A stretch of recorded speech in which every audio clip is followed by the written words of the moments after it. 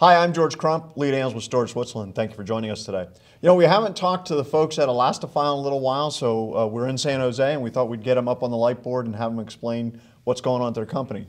Joining me in that conversation is Allon Cohen. He's with Elastifile. Allon, thanks for joining us. Hi, George. Thanks for inviting us. So, Allon, why don't you tell us what's going on at Elastifile?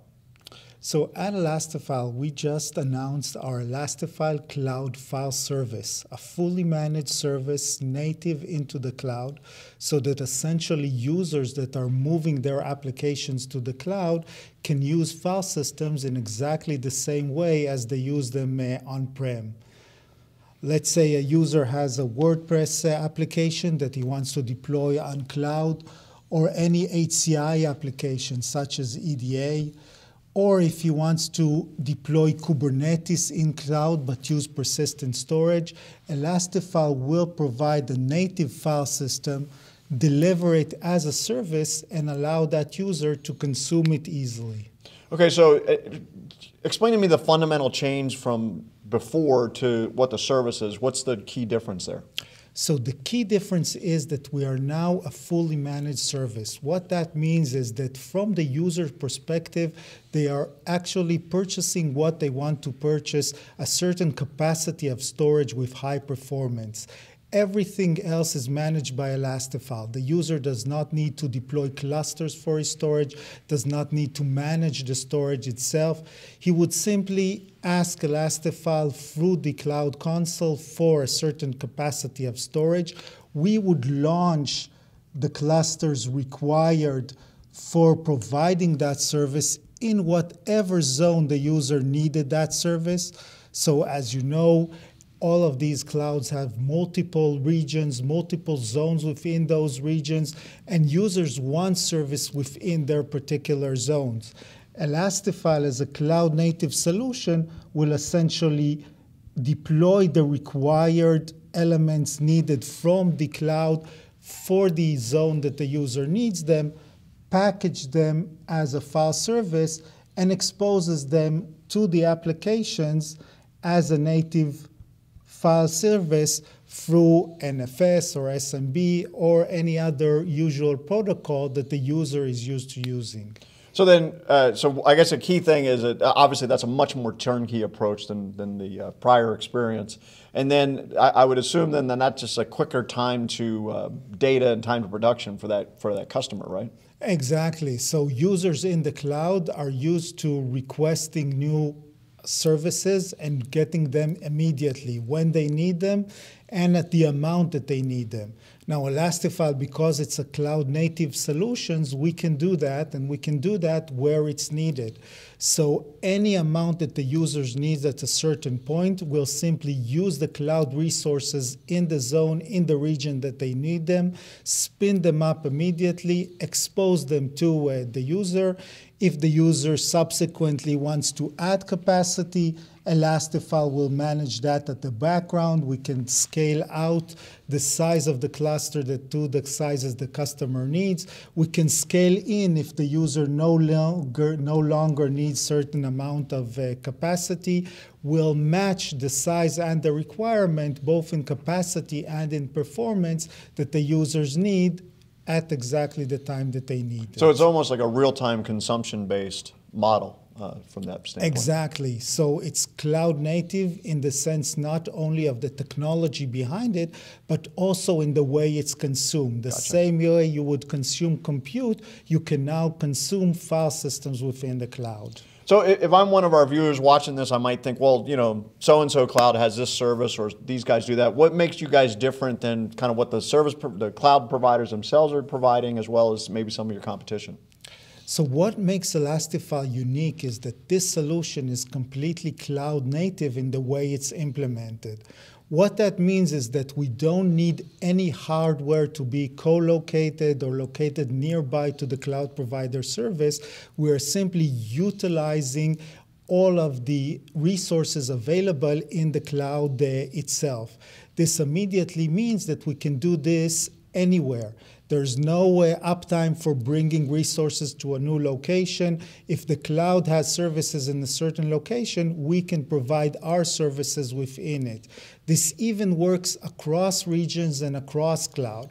Because Elastifile has the capability to replicate between clouds and between regions, we can essentially assure you that your data is available as a service between clouds. If you have certain applications running in Google Cloud, for instance, certain applications running on Azure, certain applications running on Amazon, then Elastifile can make sure that the data for your file system is replicated between these clouds and expose them in wherever you need them at the time that you need them. So it's multi-cloud by its very nature then? It's multi-cloud by its very nature, and this is because we designed it as a cloud-native solution that uses the cloud resources themselves, meaning that we don't need any specific special resources in any environment that we run. We can spin up in any of these clouds and connect them through our replication technology. And I would assume that also means I have application portability between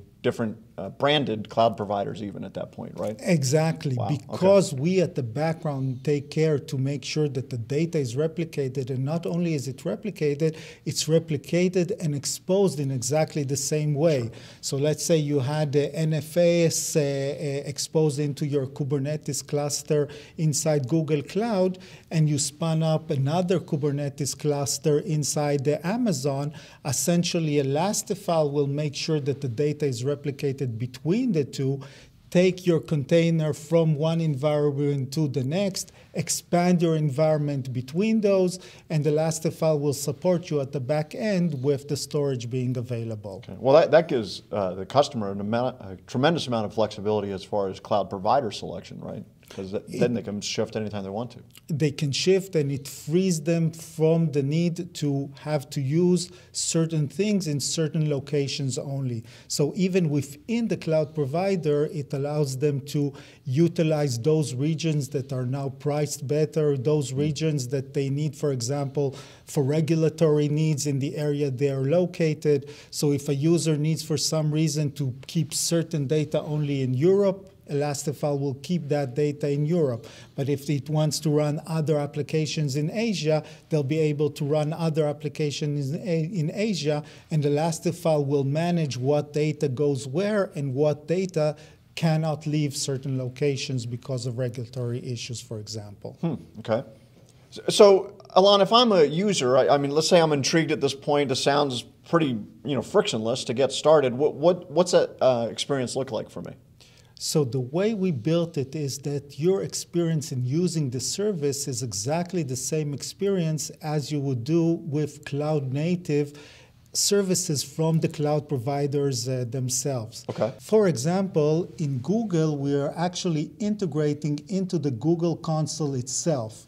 So a user goes into his Google console, the same console where it launches VM inside Google Cloud, and they'll be able to launch the Elastifile file system directly from that console to wherever they need it, or control all of those regions that they needed. Furthermore, not only is the UI integrated in such a way, but also the billing. So the user will get one bill from his cloud provider that includes this service, and again, as mentioned earlier, includes only what he used at a certain portion. So if he used it for some time, increase it at a certain point, decrease it at a later point, all of the analytics around the usage, they can use the tools provided by the cloud provider, such as Stackdriver inside Google. Furthermore, Elastifile will also utilize resources such as object buckets within all of these zones, and automatically manage the transfer of data between the primary file system and the object buckets. And what that allows the user to do is control cost, because those lower tiers at object obviously are much more cost effective, Sure. but also handle snapshots and basically save those snapshots at a very cost-effective price inside the object and use them whenever needed. And is that policy-driven? Do you set like a policy after a file hasn't been accessed and move it to this bucket sort of a thing? Exactly, Okay. and more so because this is a completely managed service, the user actually does not have to worry about what data to move when. Okay. This is completely handled within the logic that Elastifile manages here. Elastifile will control and migrate data between the tiers, while at the same time exposing the complete file system to the user. So the user constantly sees all their files, even though Elastifile might have moved some of them to object and saved costs for the user.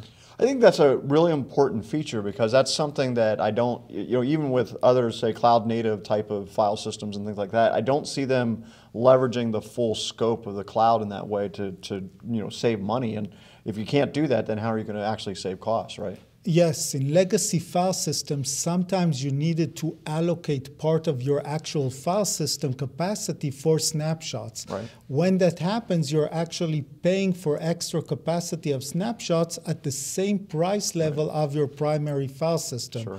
With this solution, because Elastifile manages moving that data into object, those snapshots, which are more rarely accessed, can be moved into object, and you can save a lot of cost on your entire solution in that way, while still getting all of the high availability and all of the enterprise-grade resiliency that you would expect from a file system. So you mentioned like WordPress and Kubernetes. What are some specific use cases that you see that work well for this model? So the key use cases that we see are those use cases for which distributed file systems are beneficial for the end application. As you mentioned, Kubernetes is a very major use case that we are seeing right now. Okay. Because NFS can be mounted into a Kubernetes cluster, because it can be mounted into a container, because it's shareable across locations, because in Kubernetes, when you have a file system, you can read right into that file system from wherever the container results. Sure. This provides a perfect solution for anyone that is running containers in the cloud and for anyone that is running containers in hybrid environments between clouds or between cloud and on-prem. Okay. A second use case that we are seeing are all of those use cases that require high performance on a file system in a scalable manner. So EDA that we noted earlier, life sciences, a lot of the new AI applications such as deep learning can benefit greatly from collecting data in one location as a file system and then using that data inside the cloud for deep learning and for building the models and deploying them in the cloud. Okay.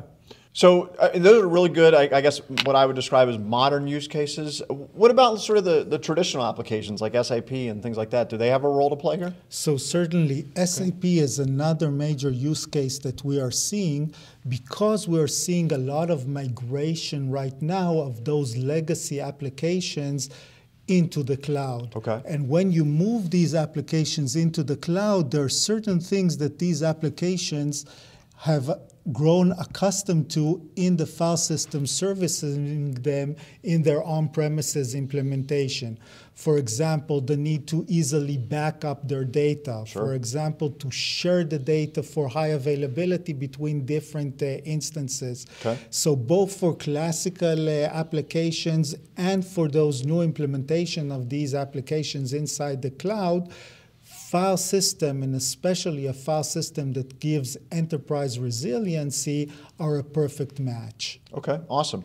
So, we talked a lot about the cloud. Is there any role for on-prem in this situation? So definitely, and one of the benefits of our software-defined approach is that you can run the same file system also on premises in your environment. And that environment can be a bare metal environment, it can be a virtualized environment, and more recently we're seeing containerized environments. So if you have a Kubernetes running on-prem, sure, then essentially you can deploy Elastifile services on-prem as well and connect in a hybrid way the cloud implementation with your on-prem implementation. So for example, you can develop your containerized applications on-prem, but then migrate them to scale them inside the cloud. Okay. Well, Allon, thanks for joining us today. I mean, I asked you what's going on at Elastifile, and there's a lot of stuff going on there, isn't there? Thank you. We're very excited about what's happening and about what this service can bring to our customers. Okay. Well, thank you for joining us. I'm George Crump, lead analyst with Storage Switzerland.